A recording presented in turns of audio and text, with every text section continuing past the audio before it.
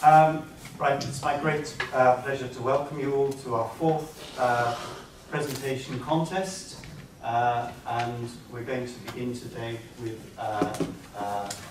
introduction and welcome from the head of the presentation committee, Professor Sumi. So, Professor Sumi, if you'd like to welcome Professor Sumi.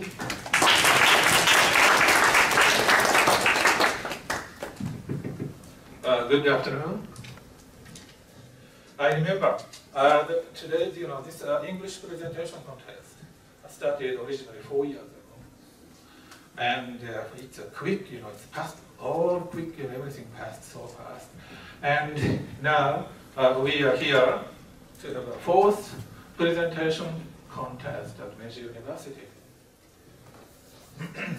Okay, today's presentations. The contest theme of the contest is a citizen of the world.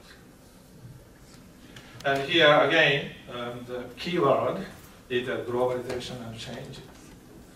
We know that we benefited to a great extent by the positive aspect of the globalization, and we have all the wealth and opportunities and chances of the globalization which brought us. But at the same time, we are facing all the new coming emerging challenges of the globalization.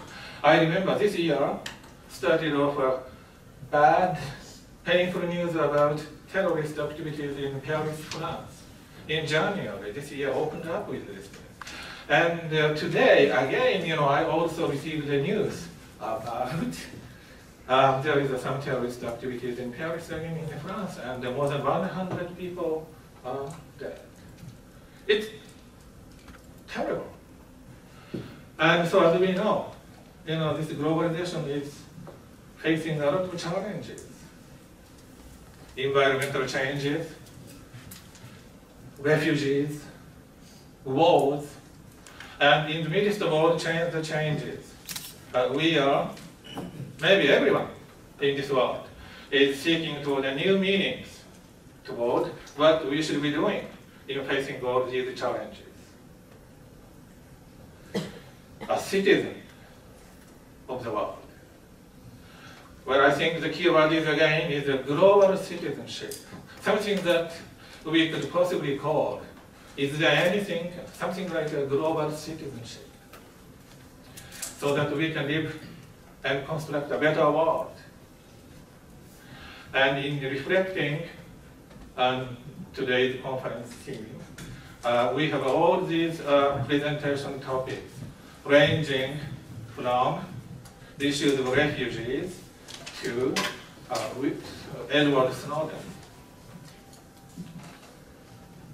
And now we know what's coming out more, and we still at this moment don't know, the very much in detail contents of the student presentation. Okay, so today's presentation, before that, I would like to introduce today's judges for today's presentation. And starting from Michelle Yamamoto, and she is also, this is the third time she is here for the presentation. She is a very popular face in the NHK world, and she is almost completely just fluent in French, English, Japanese, Spanish, Italian. Excuse me. And thank you very much for joining us again. And secondly, Professor Emeritus Vance Johnson. And he is sort of a founding father of the English curriculum here at the Business School. So thank you very much again for joining us again. And the next one is Professor E. And succeeding Professor Johnson's English curriculum, he is the head and very important person of English curriculum here in our business department. Thank you very much. And okay, again, Professor, starting from you, James Howard, and from the Graduate School of Management, and he is originally from MIT, graduating from MIT and Harvard, and now teaches a variety of management theory related courses. Thank you very much for joining us again. Okay, next one is Professor Hugh Graham Moore. Just joining us, I'm so glad that he made it. And he's from our major universities Organization for International Collaboration. Yes. Thank you very much for. And again, Professor Sano, and he's originally from Hakuhodo, very well-known advertising agencies. And now teaches content business and web business related course. A very extremely popular professor and student here at Major University. Thank you. Okay. And finally about myself,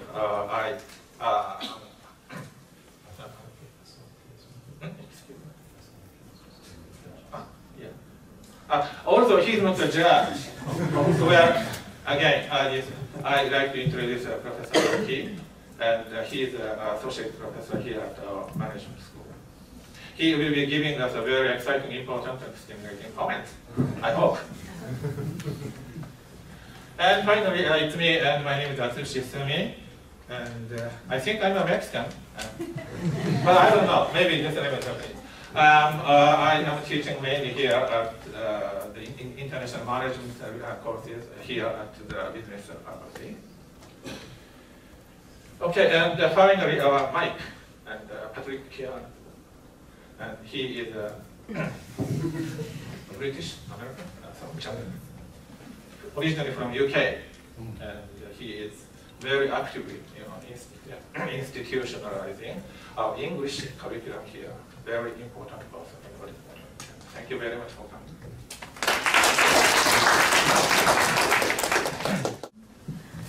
Okay, hello everybody. We need more energy here. Hi everyone. Hi. Great. Now I'm hearing voices and I'm seeing smiling faces. Good. Hello everyone. I am Michelle Yamamoto. Thank you so much for your kind presentation. I am a news anchor for NHK World TV and radio, and I appear on 150 countries worldwide. And you can also watch me on smartphones and internet if you wish. And we do live broadcasts on Japan and international affairs and cultures. So if you're interested, please do watch our program. Yes, so I have a little less than 5 minutes, and I will do my best to keep everything on time, because I was told beforehand that we have to be really punctual. I think you had that as well. And if I'm a bit late, I know that Professor Kim is going to, right? Okay, okay. I got everything in my hands. Okay, I'm ready. So, and it's my 3rd time here to join you for your presentation contest, and I'm always looking forward to it, because I'm very excited in learning about the things that you have to offer. I take so much notes every time because I learn so much from you every time. And I'm also very impressed with the progress that you make every year. So that's what I look forward each and every year. So this year, I'm hoping to get lots from you again. So and I'm hoping to talk to you again as well afterwards. So let's start with my presentation, with my few time that I have left. So, today I would like to talk about time, as timing and about. And have you ever imagined yourself traveling in time? Have you? Can I see some hands up who's imagined, who likes Doraemon and his time machines? Yes, I see some hands. Who likes Back to the Future, etc. Well, I used to love reading Doraemon and watching Doraemon, and Back to the Future was one of my best movies when I was a teenager. And I was always hoping that one day Doraemon will pop up and I'll be traveling in time. But as I grew older, I found out that that might not happen, maybe not in my time. But as I told you, I'm a news anchor, but I'm also a journalist. I go do interviews to many people, and I found that there are people who can travel in time. and I'd like to share one of that person with you. Do you know what this is? I'll show it to you first and see if you know. What's this? Do you know? One T-bowl. Any other? Well, actually, this is called an orin, or otherwise keisu. In English, it's called a singing bowl. It's used in the Western world. It's used for meditation. In Japan, it's used for religious rituals. For Buddhist sects, for most of all Buddhist sects, uses it. And I met a craftsman who makes this. And he's in Toyama Prefecture, and he's the 4th generation of craftsman family. And I've been interviewing him, and he told me that what he does not consist of the time when he lives, of his own time. He lives in a completely different time, which means that what he does is that he does make his own personal handmade orins. In fact, there's only like 10 people in Japan who can who makes these by hand with fire and hammer. There's only 10. And there's even fewer people who can fine-tune them, the sound. I'll let you know that in a little while, but there's only that many people who can make it. And this Shimatani-san, he's called, he told me that he has to repair these orins that come in from temples. And these stuff, it lasts forever. When you make them once, people don't buy it again for a very, very long time. And how long?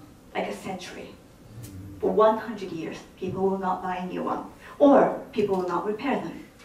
So what he has to work with are the things that come from 100 years ago. So he is always working with the craftsmen from 100 years ago. He sees their work, he feels their work, he listens to their sound, and he is always awed by their techniques. So he is saying that what he makes now is for the people in the future, the craftsmen in the future. What he makes will be repaired and used in the people who will be living in 100 years, in 200 years. So what he has to do is to not look at the things just in front of him, but look at the things far, far beyond, to be able to work with the people there, far ahead. So by doing that, he works in a really long span of time. So he tells me that he can, even if he is dead, he can still leave something behind him, of him, in the time that we will not exist anymore. So I was very impressed with what he was saying. And also, I interviewed a director yesterday of Shinkai 6500. Do you know that? It's a vessel. It's a submersible vessel. It's like a submarine that goes underwater 6,500 meters. And the director was an engineer. He was telling me, Michelle, you know, we don't make things to last like 10 years or so. We make things that last for more than 50 years. So when we design, when we create, we have to think of the people who are going to be using it in 50 years. So it shouldn't be something that feels old when you use it in 50 years. It's not something that seems antique. It has to be, you have to imagine about the people. What will they need? How would they use it? So when you think of the needs of the people ahead, you will always know what to create. And they will never be too old. And they will always stay in time, is what he was saying. And that's just last night that I heard it in Yokosuka. And he was a very, very wise man and a very energetic engineer. So, come back to think of it. I think that we can travel in time. That is that we can leave something in time if we really work hard, if we really have our will set, and if we really see what we want to do and know and think about the people ahead. We can travel in time with something like this, with what we create. So, before I end, I would like for you to listen to the sound that's going to last for a few centuries. Close your eyes and listen. Ready?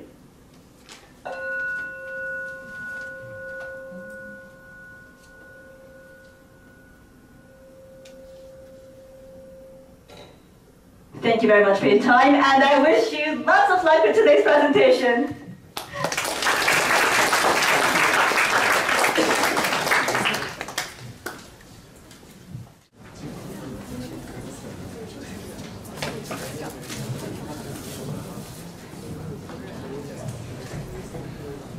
Well, good afternoon, everyone. I think we'll be more energetic to listen to our presentation after a short break. Well, we are happy to give our presentation here. First of all, we'd like to introduce ourselves. I'm Yang Dongping. This is Wang Hao, Marina Alan, Yoshitaka Yasuda, Manami Yamazaki. The main idea of today's presentation is that young people should express their views in a more active way. This is the outline of our today's presentation. There are altogether 6 parts. As we all know, young people are the futures of our society. However, according to a research conducted by the Japanese government, it seems that Japan's young people has a much lower political participation rate compared to other developed countries. One explanation is that because of Japan's high regard for seniority and its relatively reserved culture, young people in Japan tend to think that expressing their views on political and social issues is useless. However, Gandhi once put it, you must be the change you wish to see in the world. So young people themselves must take effort to be the change instead of just waiting for the change. They are young now, but one day they will be the one who has this ability to influence the whole world. So of course, young people's opinions are important, and of course, they should express them. Well, in the following part, we'll introduce the story of Malala Yousafzai to see how these young girls' opinions can make the differences in the world. Maybe you know who is her. Yes, she is Malala Yousafzai. Malala Yousafzai is a 17-year-old girl from Pakistan. She is an activist for female education. She once said, one child, one teacher, one book, one pen can change the world. In 2009, Malala began writing a blog about fears that her school will be attacked and the increasing military activity in her hometown. In 2011, Malala won the Pakistan's first National Young Peace Prize, but at the same time, she received the death threats from Taliban. However, she continued to speak out her voice for education. In 2012, she received the attack and in a critical condition. In the weeks after the attack, over 2 million people signed the right to education petition. In 2014, Malala accepted the Nobel Peace Prize. She started the Malala Fund to bring awareness to the social and economic impact of girls' education and to empower girls to raise their voice. Malala is a normal teenager. However, her braving speaking out on behalf of girls' education also makes Malala extraordinary. In the next, we'll talk about the situation in Japan.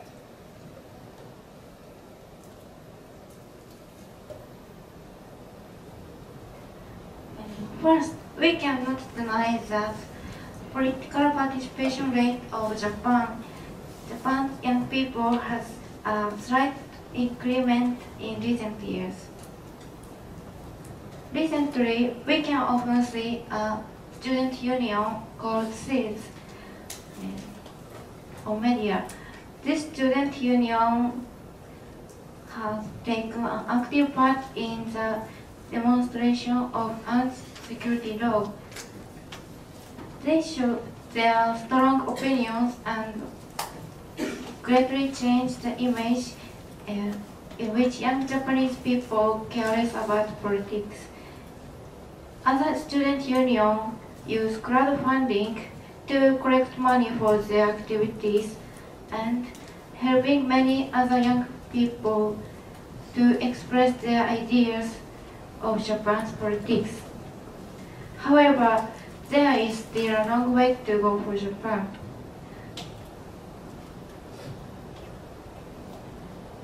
Look at this chart. Japan has a distinct difference between the young and the old.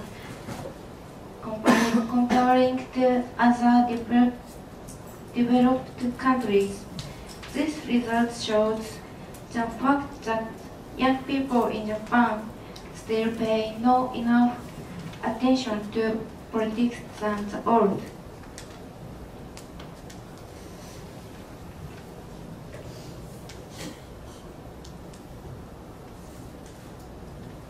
When talking about solution to this problem in Japan, we think Sweden is a good example in encouraging young people speaking out. The voting rate of less than 24 years old exceeds 70%, and political participation rate of young people is also very high. In Sweden, there is youth division, where the young can express their view, and some influential ideas will be put into practice. In Sweden schools, students can explain democracy. It means Sweden has successfully the idea of democracy into the education system. Also, Sweden's parties has youth department to collect opinion from young people. From all these things, we find that Sweden's government has this strong will to invite the young taking part in social decision making and guarantee their right to speak. We think Japanese government should learn from Sweden's case and maintain a positive environment for young people's opinion to be reflected. Except for government aspect, young people themselves should care about social problems in daily life. So in the third part, we would like to talking about our experience.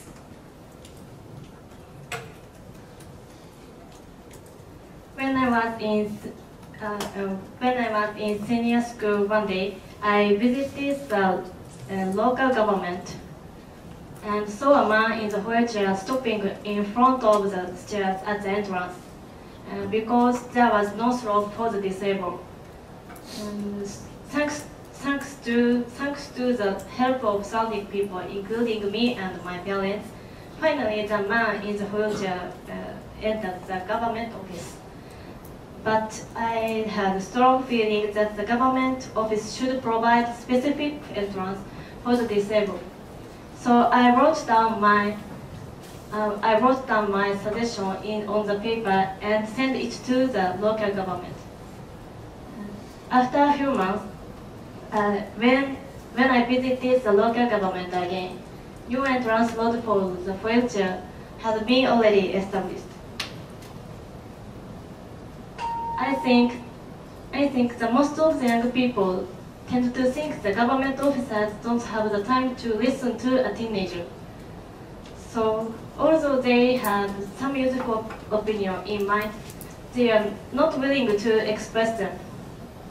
But looking back my case, my opinion could be heard by the government. So, first, we should speak out bravely, and then we can have the chance to influence our society. In conclusion, in order to increase the political participation rate in Japan,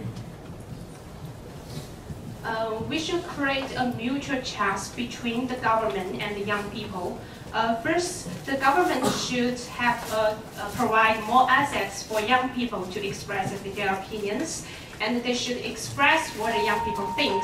And of course, more important, young people themselves, they should know that their personal lives is integrated with the social development. So it's their responsibility to express what they think in mind in a more active way. That's all. Thank you for your listening.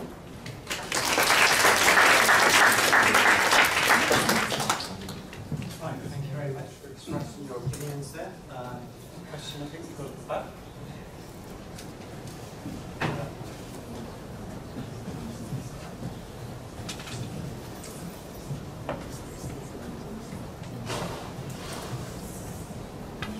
Thank you for your nice presentation. In your presentation, you said the Japanese young people pay less attention to the politics. My question is, why the Japanese young people don't care about the politics? Thank you. Okay, thank you for your questions. I think some of the young people in Japan, they may think that the politics is too far away from their daily life, and compared to the latest fashion or some delicious food, they think that the social and the political affairs is not that close to their daily life. But in this case, the young people, they should know that, as I said in the conclusion, that their personal lives are also connected to our social development. So they should express their views in the important issues happened in this society or around the world. And of course, there are another major reason that we explained in the beginning, that most young people think that expressing their opinions is useless. I think this problem should be solved by both the government, young people, and the whole society, because the government should provide more access for young to speak, so the young will have this willing to speak out what they think. And of course, in the Japan society, that's I know that in Japan's culture, it's said that young people should respect the views of the old, but also I think the old should also listen to the young people's ideas, because experience is important, but some young people can always come up with some creative things, I think. And so our surrounding society should also support our young people to encourage them to speak out what they think. Thank you.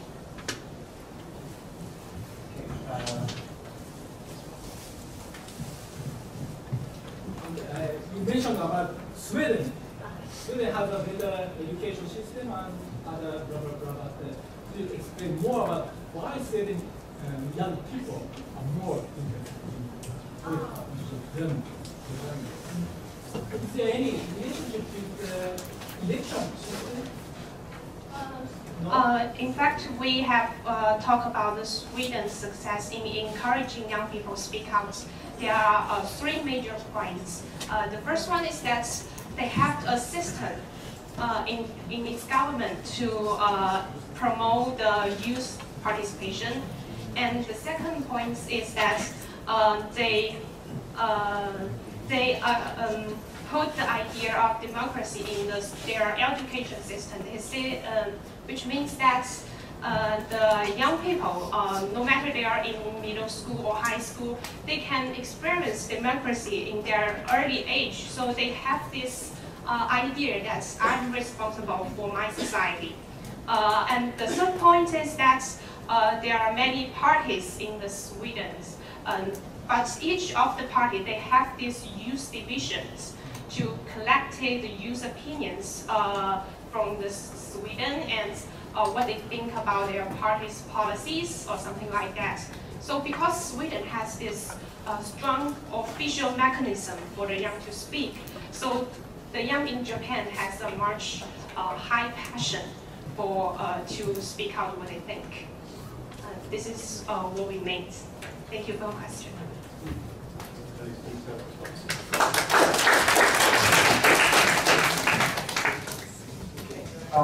Right, so our next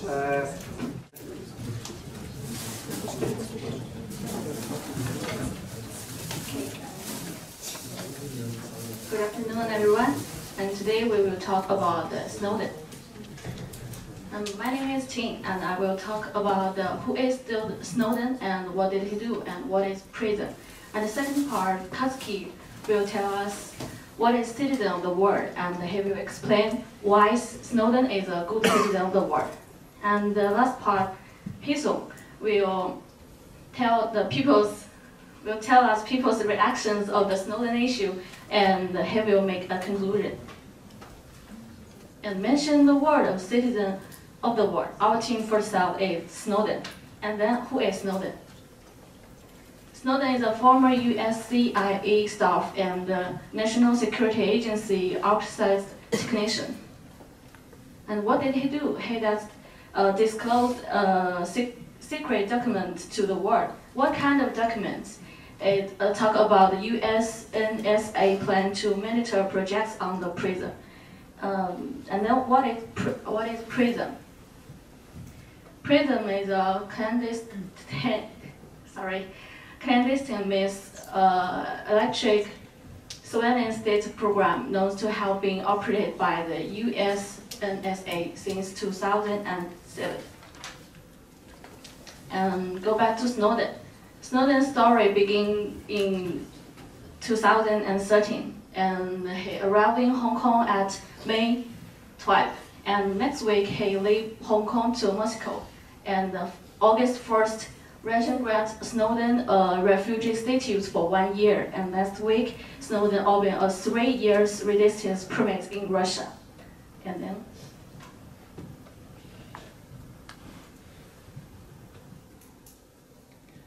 and before explaining why Snowden is a good citizen of the world, I'll give an idea about what the word citizen is.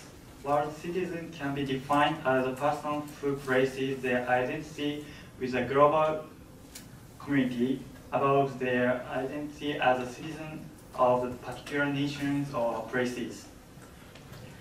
In other words, world citizens have identity that beyond political or geography borders. This picture shows there's no borderline between the countries.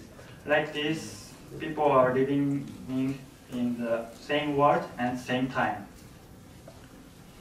Then, why Snowden is a good citizen of the world?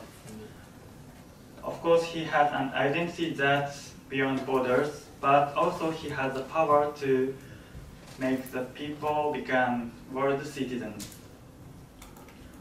There is 3 reasons. First, Snowden published information for all mankind, not only for USA. He did exposure as a world citizen, not as an American. And second, he gave opportunity for all mankind to think about the danger of our information society. In our information ages, we are accustomed to managing personal data on the internet. But from his exposure, it appears that the government led company to send users information without our approval. Like this, we have too much trust on the internet. Snowden made us aware of such important issues. If it were not for his exposure, we couldn't even be aware of such a danger. Third, he changed our behavior and thoughts about the freedom in the information society of all mankind. Snowden's action as good world citizen made people to become to think and act by themselves, and regardless of where they live. From these 3 points, we can say that Snowden encouraged the establishment of our identity that beyond borders as a world citizen. That's why Snowden is a good citizen of the world.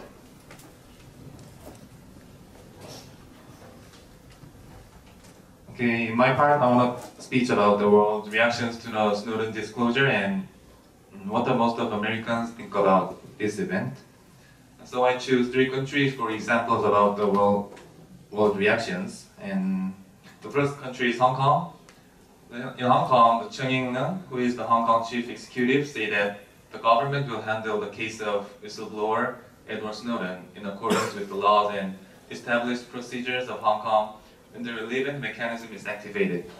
He said that because the Edward Snowden flew the country to Hong Kong first, so Hong Kong and the United States made a treaty that allows for extraditions, and so, but there are several scenarios about under which Snowden might avoid being returned to the United States. And the second country is Russia. Putin, who is Russia's president, said that Russia may grant political asylum to a former CIA whistleblower who has revealed Washington's highly classified global surveillance programs.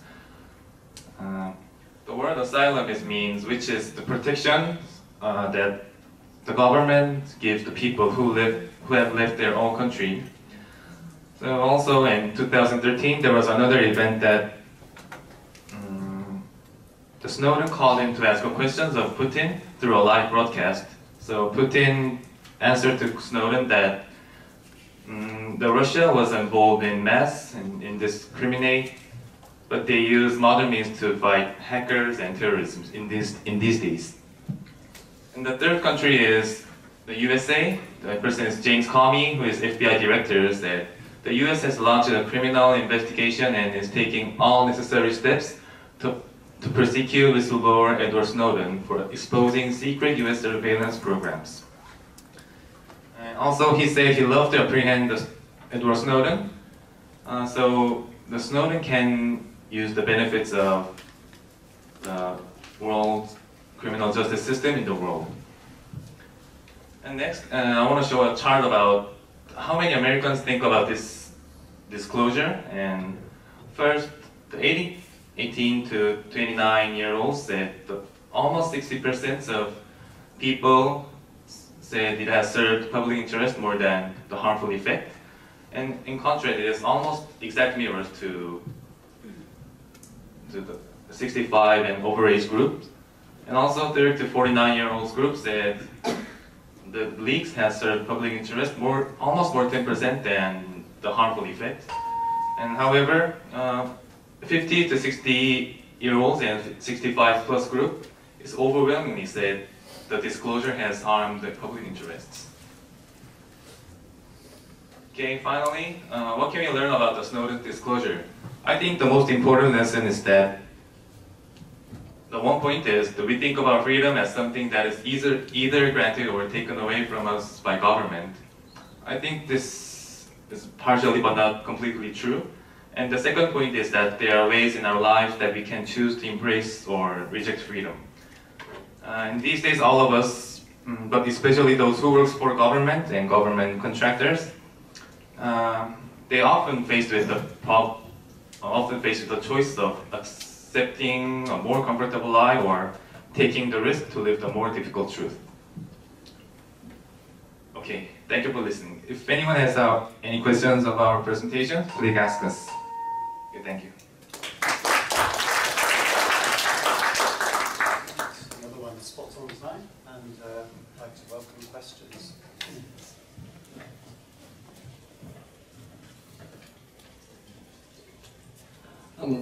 You raised 3 countries where there was reactions on the Snowden effect. What was Japan's reaction, and how do you think Japan should act going forward? Okay, I think Japan is one of the countries of Asia, like Hong Kong, and so okay, maybe I think Japan should comprehend the Snowden because he was unjust, not only Americans but also worldwide, because he wanted to inform the citizens of worldwide because he was in the misconduct and working.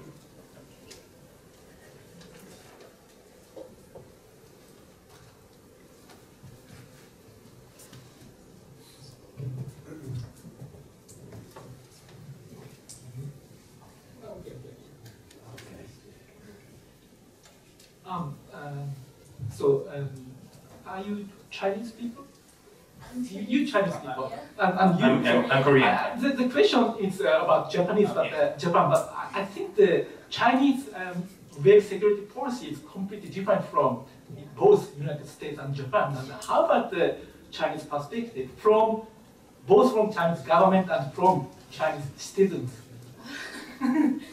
Yeah, Chinese have the GFW, Great Wall Fair, a Great Fair Wall. Yeah, it's Great Fair Wall, and we can use the Facebook or YouTube or Twitter in my hometown. But I don't think it's a good thing for us. But government thinks Chinese have a most population in the world. Maybe it's not, but it's have too many population in the Chinese too difficult to control us, and so maybe it's government things. But in my opinion, it's not good for. Thank you for asking.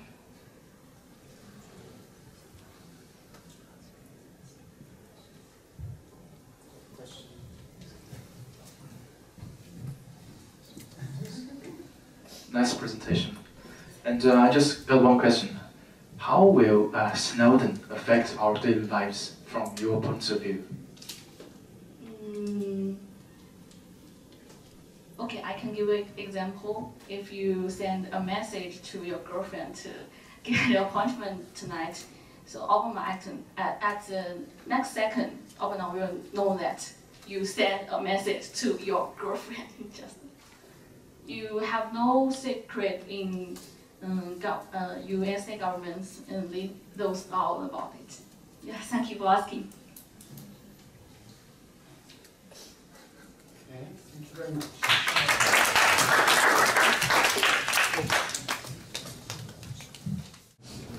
Hello everyone. Today we live in globalized world. As a proof of that, we four are from different countries.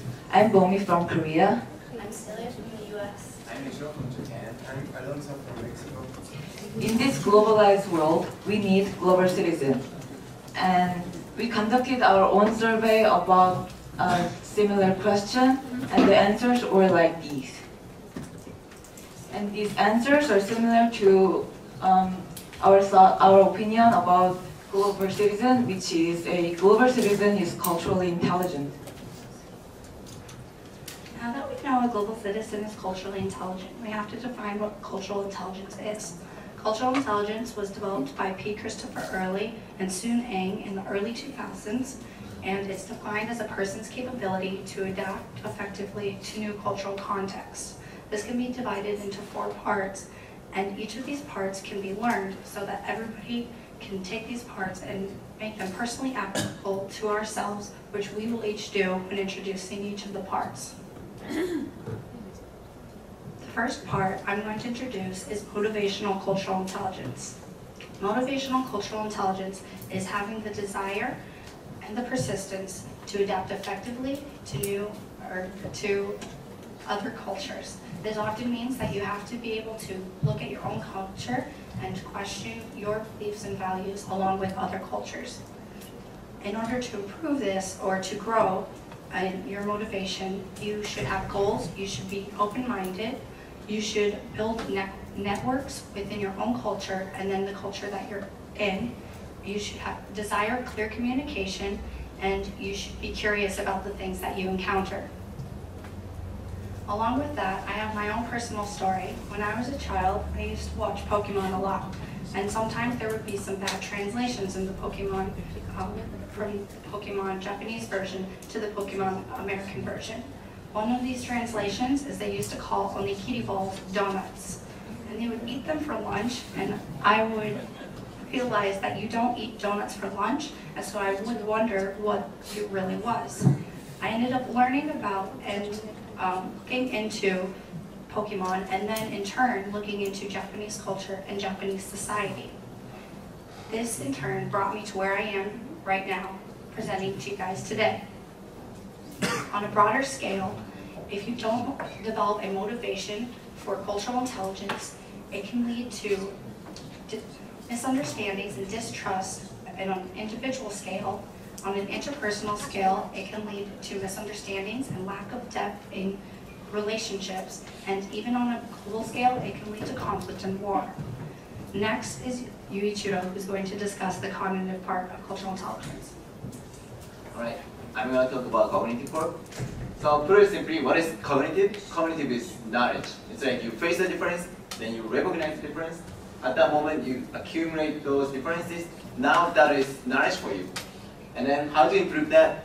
It's like you can observe, ask people when you're in different culture, and learn from books or the internet. Let me give you an example.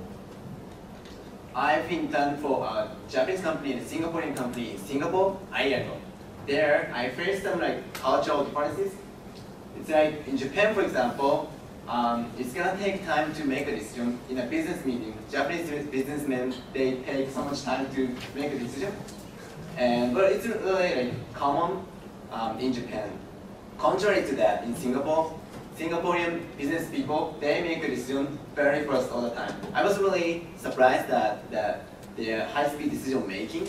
And then at the moment, my ex-Singaporean boss told me, you know, in Singapore, it's really easy to see whether they are interested or not, because they say yes or no on the spot.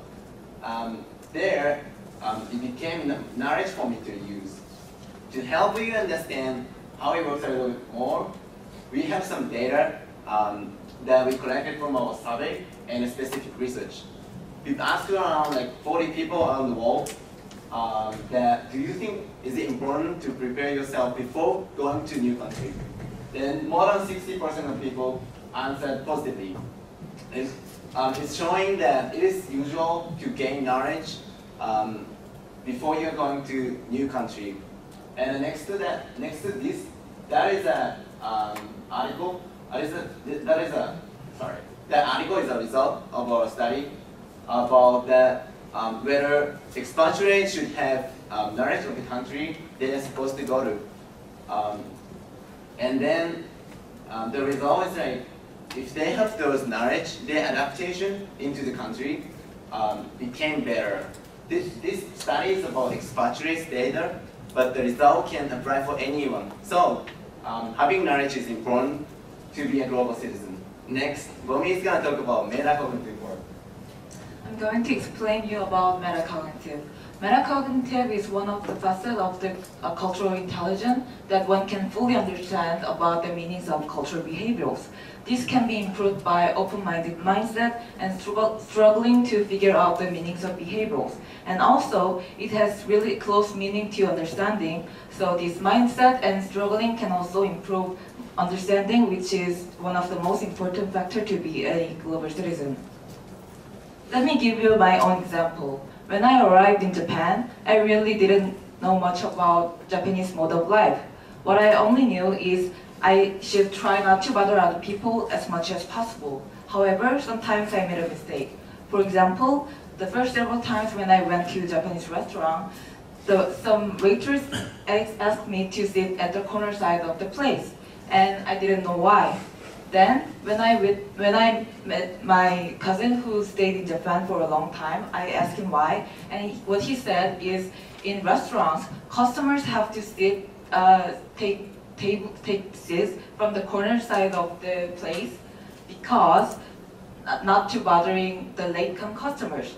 Now I fully understand these situations, and what I want to say from my example is I have trouble in application. And metacognitive can also be an important factor as a global citizen because without understanding, one cannot fully adapt to other cultures because only understanding can make it personally applicable. Next is Alonso with the behavioral. Behavioral is the last stage of cultural intelligence, and it is basically act and behave according to the local culture. And because of this, it involves having flexible responses to suit all kinds of situations. Now I will explain a couple of examples about how my behavior has changed since I came to Japan. In Mexico, I used to smoke all the time, almost one pack of cigarettes per day. But here in Japan, because I can only smoke in smoking areas, I'm smoking just one per week, which because not even in my dorm I'm allowed to smoke, just on smoking area. Another example is about being punctual. Mexico people is not punctual at all. We arrive from 30 minutes to 1 hour late. It must be difficult to believe for you, but it's true. So when I had my first appointment with Japanese friends, I knew I have to be punctual because the culture is different. So I tried to arrive at 6, but I arrived 6 and 5, and it was very impressive that when I arrived, everybody was gone. I had to go to the restaurant by myself.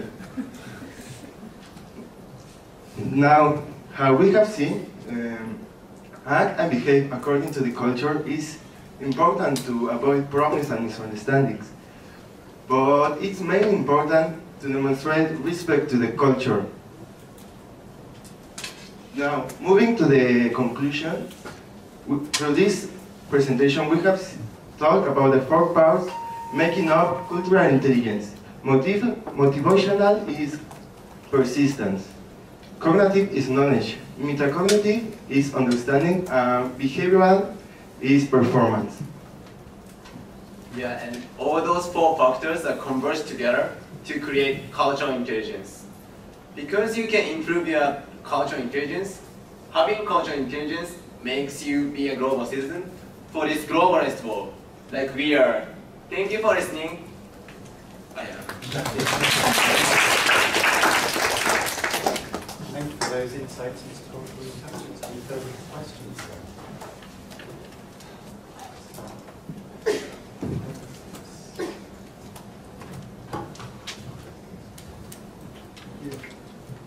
Thank you. You mentioned the survey a couple of times in your presentation. Could you just talk a little bit about that?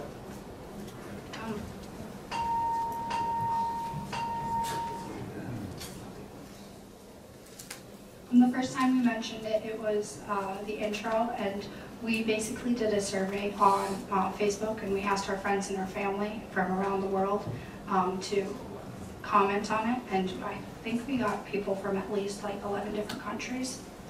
But they commented on it. We had about 43 responses, and we put that into our survey. And we just asked questions about a global citizen, and then cultural intelligence and their thoughts.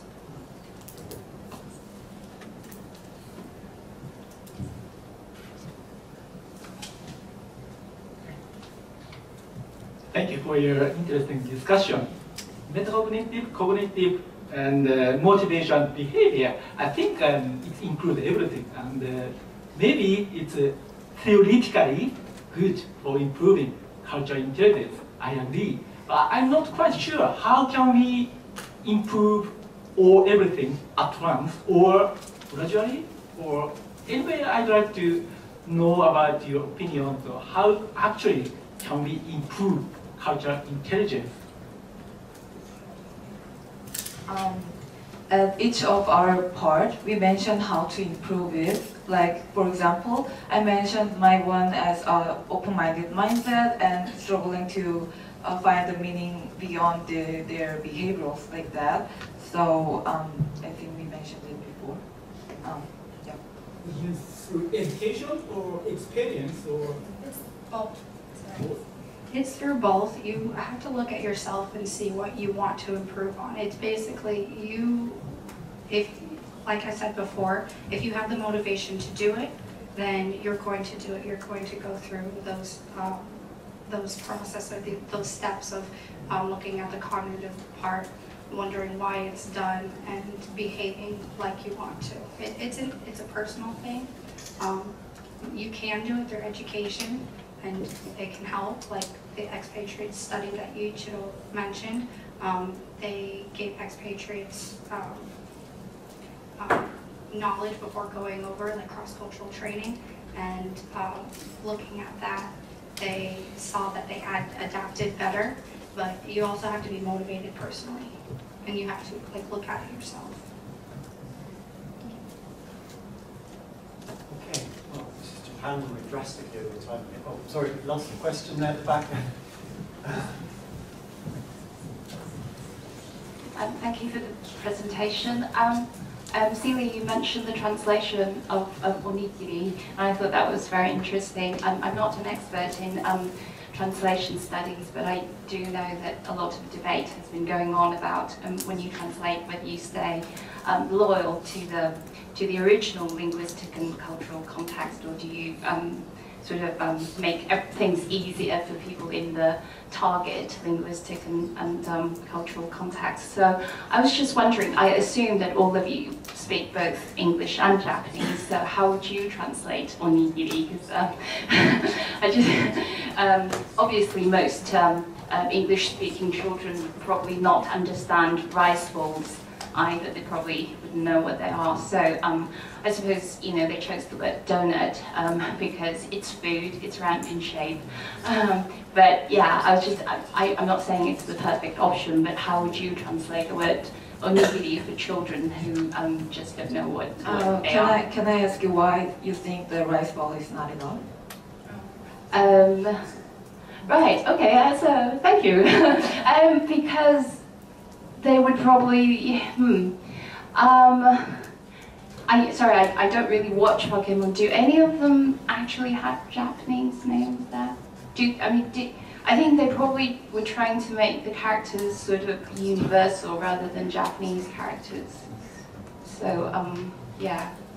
Well, I mean, when I was watching it, like, for me, it was more of like a time thing because they were eating lunch and they were eating donuts for lunch. You don't eat donuts for lunch. So if anything, if I were going to translate it in my language, it would probably be sandwiches. Thank you. Okay, thank you very much.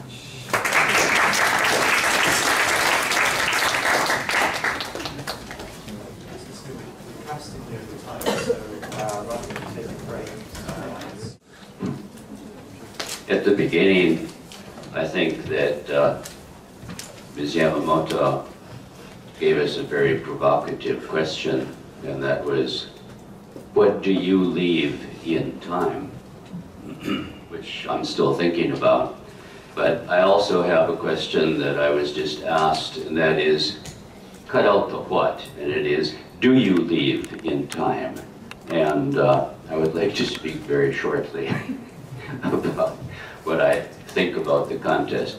First of all, I'd like to thank those who did all the presentations. It obviously takes a tremendous amount of hard work and a lot of training, and I'm sure that, excuse me, you're going to find that this has helped you very much, something to look forward to doing again, or for happy memories once that you graduate.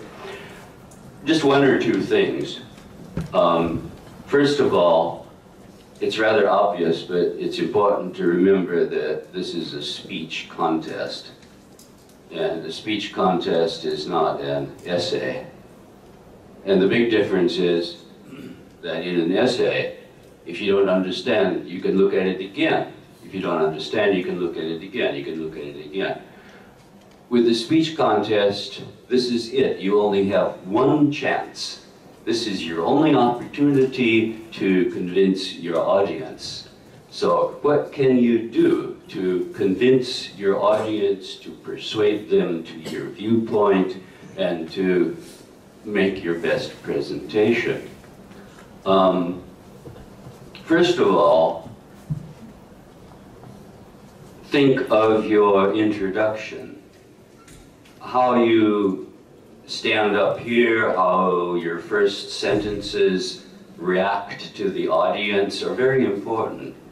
And one thing, I think, if there was any sort of weakness in most of the presenters, is that I don't think you considered your audience quite enough. Most of you were looking and spending most of your time looking at your own visuals. But the important thing is, how are you connecting with your audience? This is who you need to connect with. And to do that, of course, eye contact is important, but also you need to sweep the crowd. And one thing I always do that helps is sweep the crowd and find not just a pretty face, but somebody that looks interested. And you kind of come back to this person, and if they look puzzled, then it means they don't understand what you have just said. And so remember, it's do people understand what you are talking about? And if they don't understand, no matter how good your presentation is, the effect is not good because they don't understand. So this is a very important thing. Another thing too is that I think most of us realized that having an outline at the beginning helps you very much. In other words, okay, speech goes from A to B to C to D. These are called transitions. And if you have the outline, and not just show it and bang, it disappears, actually go over quick the outline, say it out loud so people will say, ah, yes. And then when you make a transition, when you go from a change in part A to part B to part C to part D, let people know. Let people know that you are actually making the transition. And one way that you can do that is to just briefly summarize what your point was, is another way that you can do that. Another thing that many of you did a very good job today on is that you need supporting evidence. In other words, you don't just say something and expect people to believe it. You have to give people reason to believe that what you're saying is true. And so therefore, I think doesn't become all that important because people don't know you. And if you say, Bill Gates thinks or something, well, then people might be a little bit more interested. And at the end you can say, and I agree with him. See, that makes you important, right? I don't know, it's kind of a joke. I think my time is about up. So we started with the introduction. Okay, let's go to the conclusion.